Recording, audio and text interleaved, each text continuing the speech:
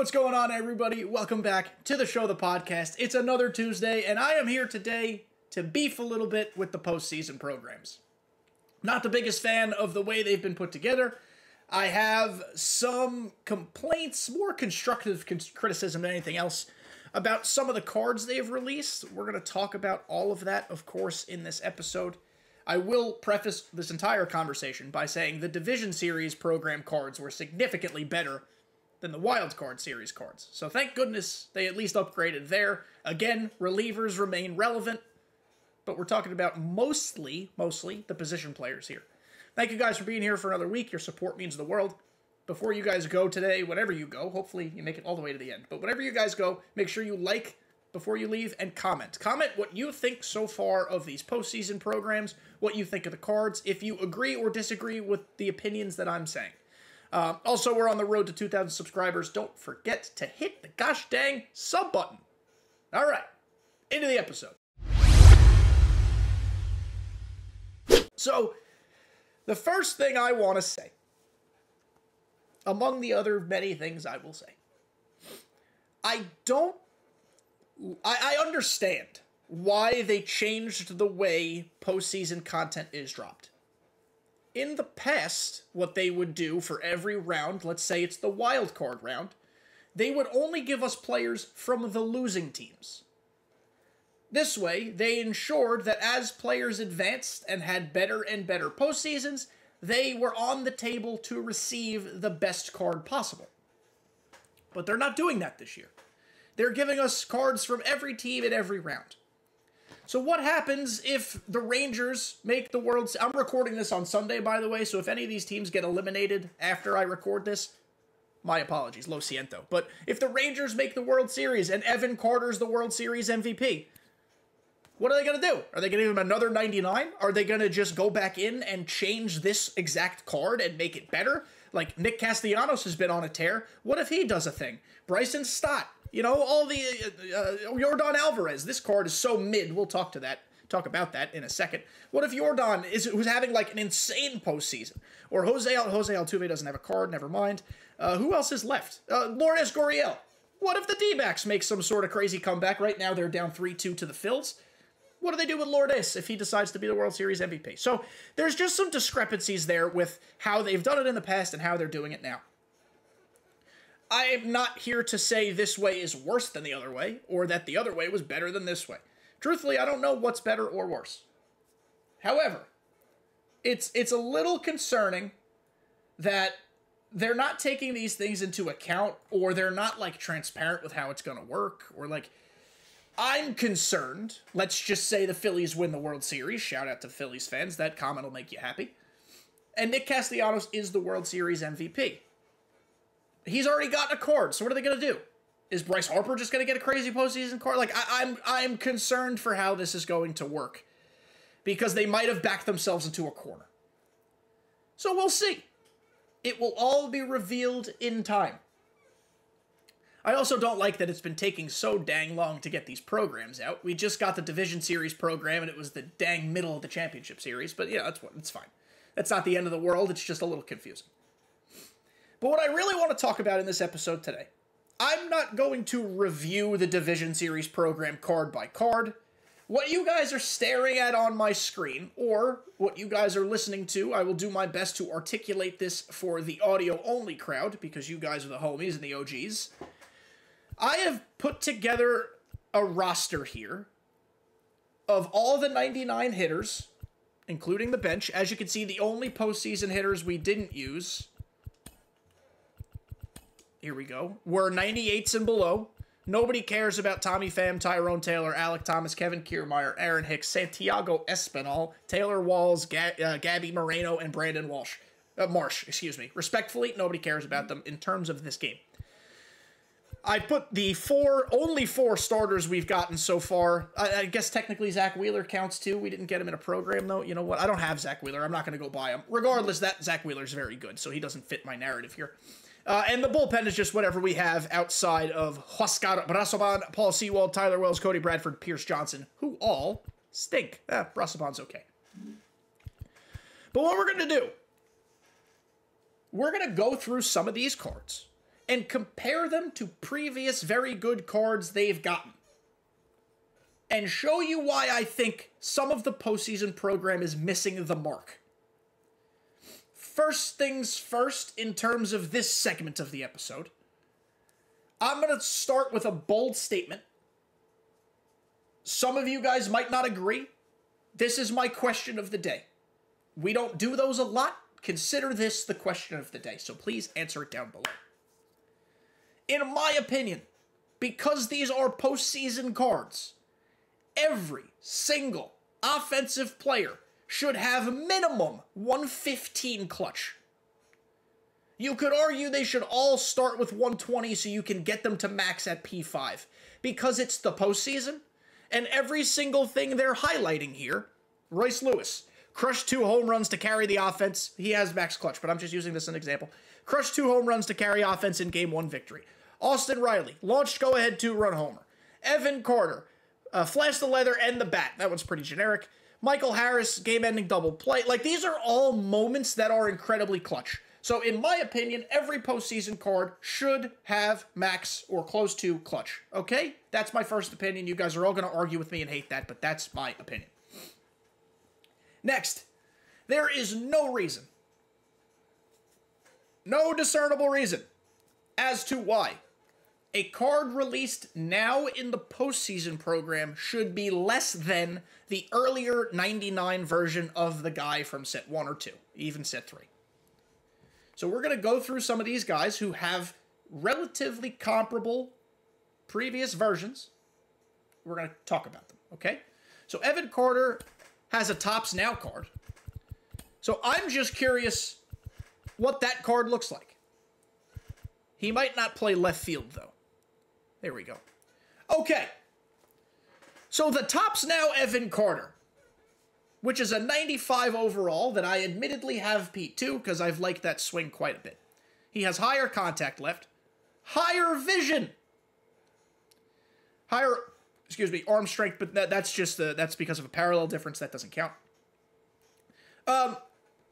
Nitpicking here.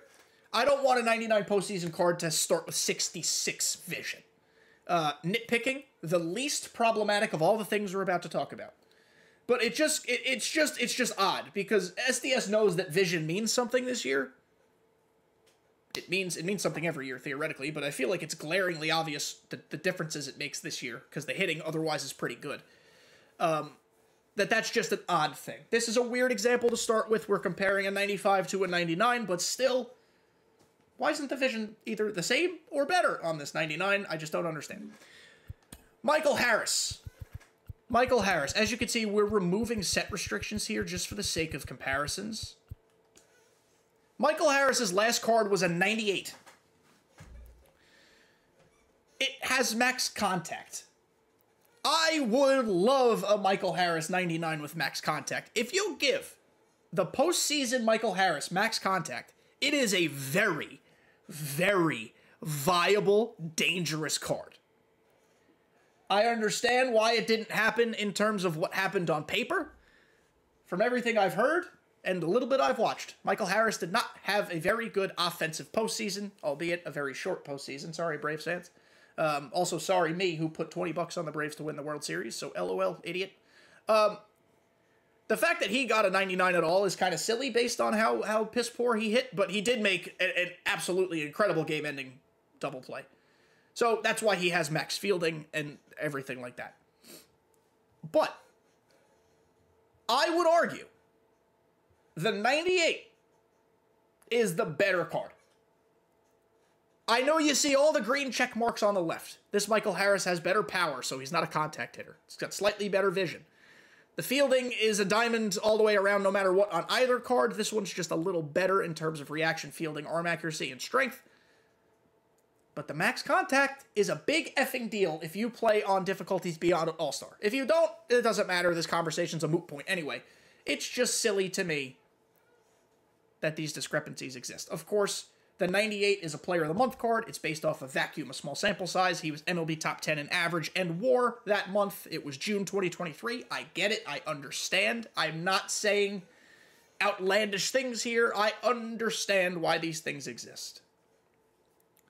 But the point of this exercise is just to compare and contrast set 4 postseason cards that are supposed to be, theoretically, some of the best cards we get all year with previous versions of those players. Okay, I hope you all understand. Thank you for your time.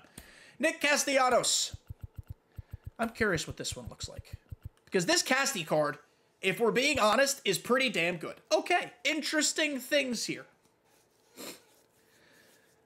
The speed and reaction are better on the set 3 All-Star game, Nick Castellanos, which is odd. They should, just be the same. The stealing is better on that too. Odd, should be the same. Those are not big deal stats. They're only like a couple off. The vision is better on the postseason one. The powers are better on the postseason one. But we have max contact on both sides for the All-Star card, and only max contact left on the postseason card. Contact right is only 108. This is interesting. I'd prefer a mishmash of these two cards, but again, max contact is so important when you're talking about PCI size and the way the bat impacts the ball. It's just interesting that we're at the point in the year where set 4 lives forever. And this might not even be the best Nicky Sticks, Nicky Two Bags in the game. This is why, if the Phillies win the World Series, I hope that they just absolutely juice the gills out of this card. Give him max contact right. Give him max vision. Fuck with his speed a little bit. Like, have some fun. This is going to sound like I am like a spoiled, begging, whining child. I understand that this episode is going to come off a little weird, like, why isn't every card so good all the time? Listen, I get it. But it's October 22nd when I'm recording this. We need to get players playing this game again, right? We got to get people invested, involved, enthused. And it's not happening right now. And then you compare the Supercharged Castellanos, just for the sake of shits and giggles, to the postseason one, and the Supercharged card just beats the piss out of it. I don't know. Just a thought. Just a thought. Let's go to Austin Riley over at third. Braves. Boom. Okay. The All-Star Game, Austin Riley. Oh, I forgot, by the way. Two things. Michael Harris's clutch is only a 97. Castellanos is max, thankfully. Clutch is important to talk about here. Austin Riley's is also max. But it's just important to bring up. We're going to make sure we bring that up throughout the rest of these comparisons. Hands down, without question, not even a consideration, the All-Star Game Austin Riley is light years better. Better contact versus both sides. Better vision by 14, which is a lot when you're talking about 93 versus 107. That's a crispy, crispy difference. Austin Riley in the postseason has more power versus right, but 106 to 113 when we're talking about power, you're already in the power hitter category, so it's not a problem. The fielding is much better, not much better, but it just better in all four categories for Austin Riley, but at third, you don't really need it. And at P3, the All-Star Game one would become a diamond. It's not a problem. It's just odd to me. And then the All-Star Game, Austin Riley has 120 clutch, where if you P5 at its max. So it's a wash. It is odd. Again, I know the Braves didn't have the bestest of series, but still, it's just interesting. It's interesting to think about, interesting to talk about. And you would think one of these postseason cards along the way would blow the balls off of their previous version. And we've talked about 1, 2, 3, 4 cards already, and none of them have blown the balls off the previous version. So, here you go. Let's talk about Royce Lewis. Admittedly, not a bad card. The 80 vision is rough, but offensively, outside of vision, very well put together. I'm a fan of his build. I believe Royce Lewis's best card prior to that was like a 96, 95. It's a Topps Now card. It's a 96. Oh, no, it's not a Topps Now card. Excuse me. It's a Future Star. The Future Star card is much better in the field. I think Royce Lewis, they have listed at DH. Didn't Royce Lewis play a lot of play a lot of DH? I'm gonna see Royce Lewis, Twins lineups playoffs. I'm gonna say, wasn't Royce Lewis DHing a lot? I don't know if that was because of injury or if that was because he was just a shit fielder. I'm not really sure. Maybe you guys can tell me in the comments. I'm gonna look this up on the fly though. Twins. All right, Royce Lewis third. Royce Lewis DH'd there against a lefty. Royce Lewis DH there against Verlander. Royce Lewis DH the first few games. All right, the DH at third. So maybe right now he's not fielding a lot. Maybe he was playing hurt. I don't know. Offensively, this Royce Lewis card is so much better. The vision being better on the Future Star card is wild. The speed being better is funny. This one's a tough comparison because we know that they juice Future Stars cards to make them semi-usable and fun. But again, it's a postseason card. I don't get it. And Royce Lewis had an electric postseason. Twins fans, you guys made some progress this year. You made some progress this postseason. There's a lot of positive things to look forward to. Royce Lewis is a future, if not already, super stud. But his card is not incredible. If they made his vision significantly better, like we're talking 90 to 95, and even like a little bit, nah, you know what? Let's compare him when he's at his primary. Oh, they did give him a 97. This is a better comparison. We're going to do this on the fly. Look, we do it live. The tops now, Royce Lewis, I knew he had a tops now, is a third baseman. And, all right, the postseason card is much better than that. Fine. Good. Now all's right in the world. But still, my point stands. Royce Lewis has a really nice swing. A lot of fun player. A lot of fun card. Let's make it as good as possible. Thank you. And like I said, max clutch. Okay, Bryson Stott. Does he have? He's got to have something, right? Are you guys getting any value of this episode? I feel like I'm just ranting nonsensically, but I feel like I also do that all the time. Bryson Stott might not have another card, which will make this video, this portion of this video, a lot easier. Yeah. The Bryson Stott card is very fun and very good. I wish he had a little bit better hitting stats versus righty, hitting attributes versus righties, but either way, whatever. Bryson Stott, by the way, who hit a grand slam to send the Phillies to the NLDS. 116 clutch. Make it make sense. Don't understand. Josh Bell. What does Josh Bell have? Does he have any friends that we can compare him to? Probably not on the Marlins, other than his live series. Let's check Cleveland. What other teams does he play? I might just have to search by name. Let's just search by name to make this easy. Because he's played in a few places. There we go. The 97 Josh Bell from his Pittsburgh Pirates days. All right. Listen, it's comparing a 97 to a 99, but nothing stupid here. Good job, SDS. This Josh Bell card ain't horrible. It's a switch hitting first baseman with decent pop versus both sides and max contact versus right. He also has 109 clutch. Not high enough. I don't know. You use it if you want. I'm not going to, but it's not bad. This is Josh Bell literally our first better than any other card I have card? Because that's insane. That's craziness. We're doing the people's research here. Before we go to Jordan, because he's going to make me upset, let's talk about Will Smith. Will Smith, one of my favorite swings in the game. He might be my catcher after Adley phases out, if I'm being honest, between him and Jimmy Fox. We have 3 Will Smiths to compare him to. He's much better than the captain card. No shit, captain cards are terrible. Oh, God, where do we want to start here? This is insane. Let's start with the 97 overall May 2023 Player of the Month Henchman card when he led MLB catchers in WRC Plus and WAR. This card is better. This card is just better. He stinks versus righties a little bit, but look at his lefties, 118 and 105 versus 107, 101. A 97 is that much better. He has better vision. Granted, I have P2, so it's a little closer than it looks. Just funny. But then we compare it to the 99 All-Star Game card, and better contact right, better contact left, better power right. Power left is max for Will Smith. All-Star card, vision. 91 compared to 102. We'll take the parallel 1 away. Wow, that's a big difference. this is kind of an either or, but the 102 vision on the 99 All-Star card versus 91 vision on the postseason card, they're tanking the vision on so many of these cards in order to balance them out and give them attribute adjustments elsewhere. And I don't like that. I'd rather them take away from something stupid, like discipline, and put it into vision.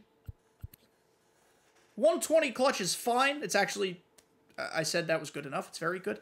I'd rather them take away from this 94 discipline that virtually means nothing and put it to the vision. Or take away 10 points from bunting. You're telling me we need to have Will Smith with 35 bunt? Make it 25 and give some points over to the vision.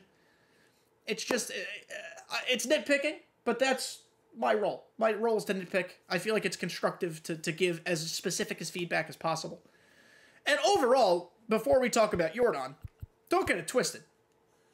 Evan Carter, a lot of fun to use, great swing. Nick Castellanos, he might be a little worse. He's still a crazy Nick Castellanos. Bryson Stott, great swing. Royce Lewis, great swing. Austin Riley, a ton of fun to use. Will Smith, like I said, might be my God Squad catcher. Like, these guys are still viable and fun and good. At this point in the year, I want them to be insanely juiced. Now, Jordan. Jordan. What have they done to you? What hath they done? Do I not have 99 Jordan? Well, isn't that fun? I have 97 Jordan. I guess I have to go buy Jordan. Please hold. We're doing it live. I don't have a lot of these cards. Because if I don't use them, I just get rid of them. If I've completed collections already. Do I really not have this? Alright, well, we'll waste 42k just to have him and compare him for the sake of the video. You guys are welcome. Don't say... I mean, I have 3.3 million stubs, but don't say I've never done nothing for you. Okay, let's try this again. We're doing it live, as we always do. Your daddy.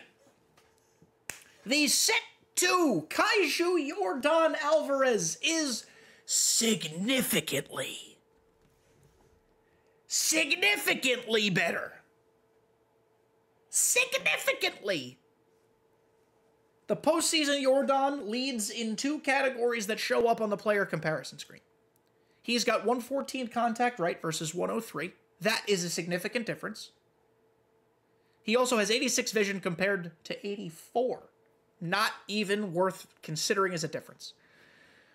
Meanwhile, the KREW, which is a fake card series, by the way, has 117 contact left compared to 99 postseason's 105.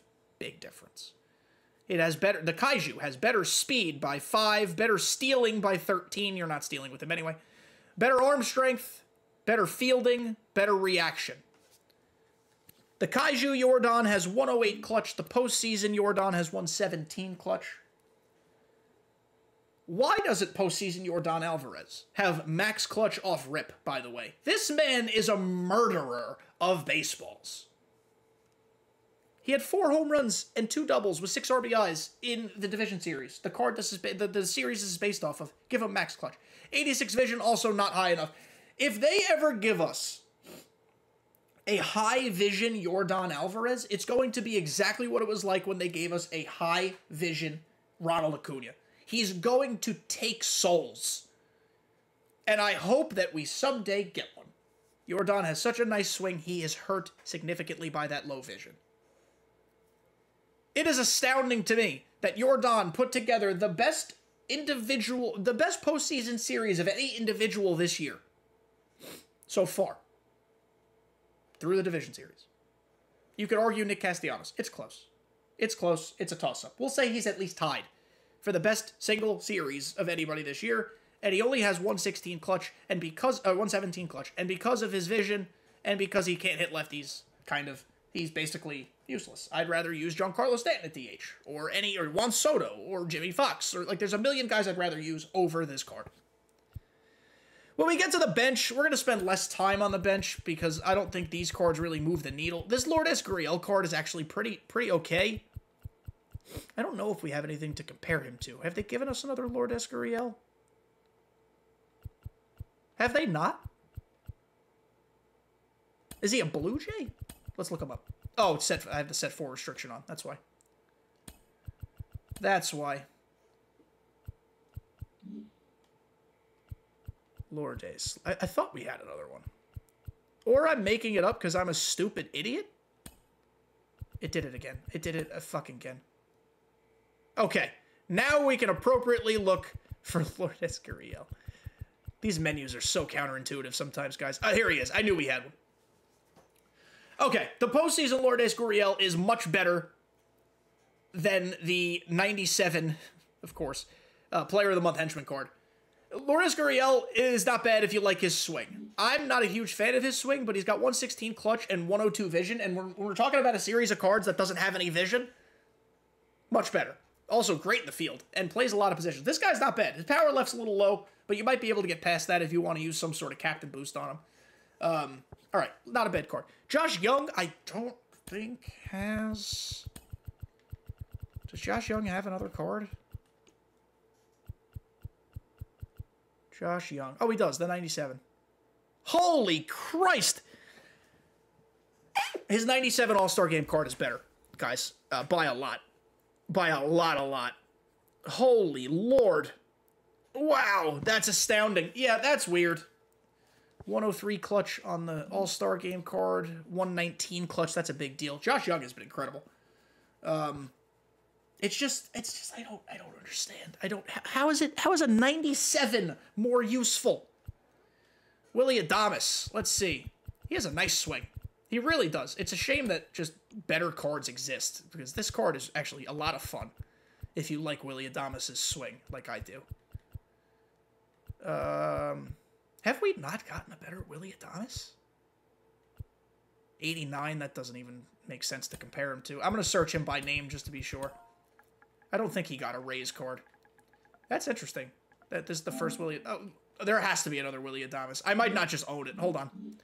Wasn't there a Kaiju one? Here I go, buying more bullshit for you guys.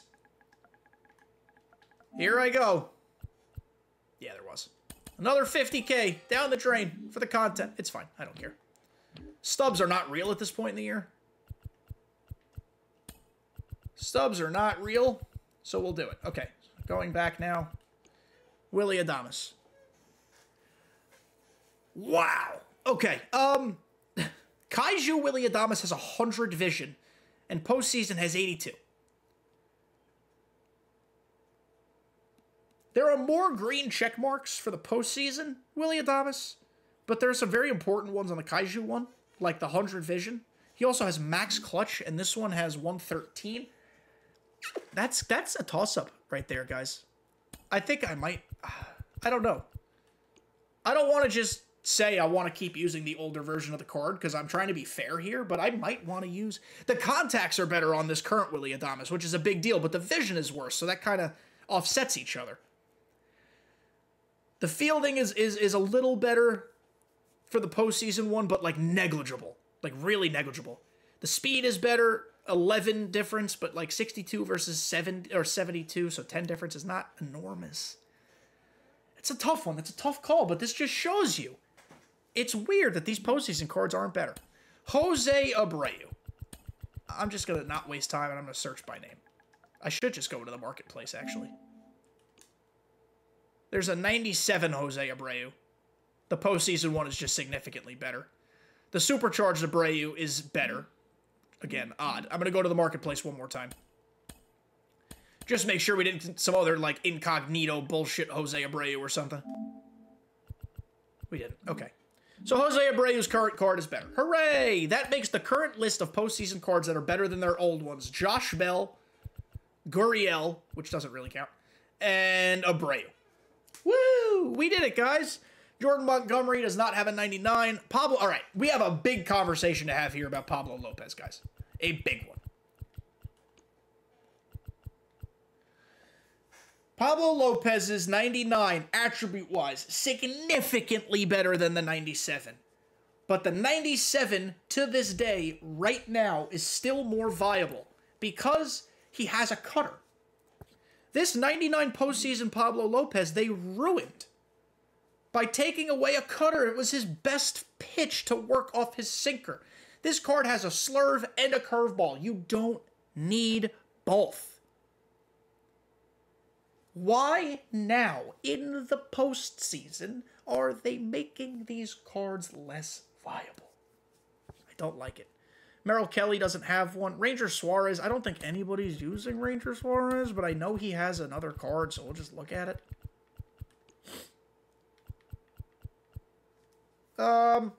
Stamina's better, clutch better, BB per 9 better, K9 hit 9 homer. Holy crap.